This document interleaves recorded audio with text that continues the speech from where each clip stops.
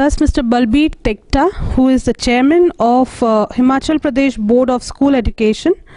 Welcome to to Knowledge Exchange Goa, Mr. Tegta. We will like to know from you, how has IT initiatives been taken in the school education department in the state of Himachal Pradesh? Himachal Pradesh has pioneered in the IT area, and it has won several awards at national level. It's a very IT savvy state, and probably it is one of few states in the country which is in a big way into the IT applications with respect to e-governance,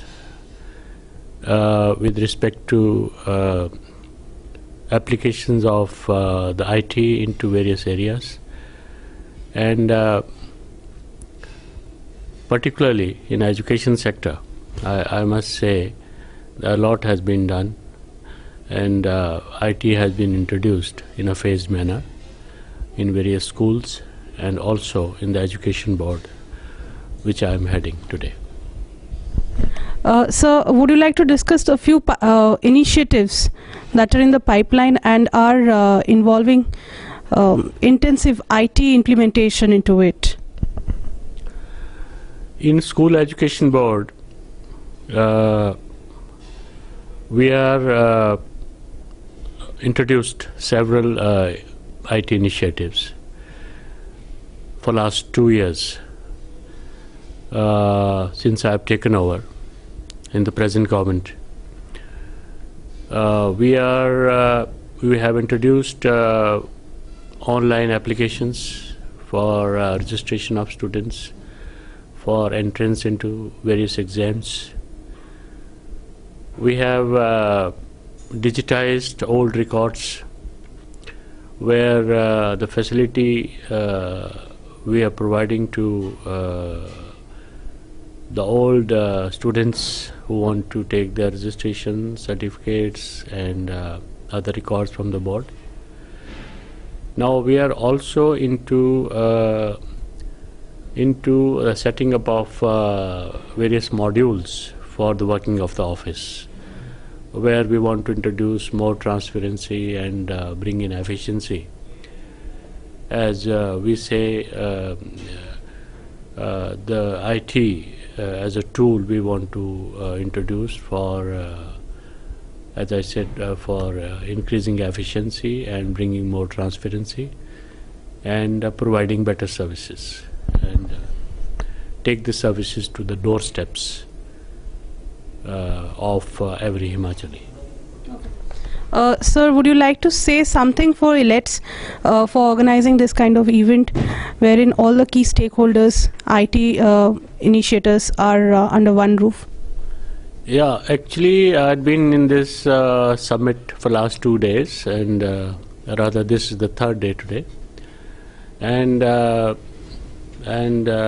have a lot of exposure to various IT applications, particularly in education sector and in overall growth of infrastructure, health, and other areas. And I wish we could also have a summit like this sometime in near future, for which I will pursue this matter with the government, and I'm hopeful that this kind of a summit would do a good work in furtherance of the cause of education in the state. Particularly, I would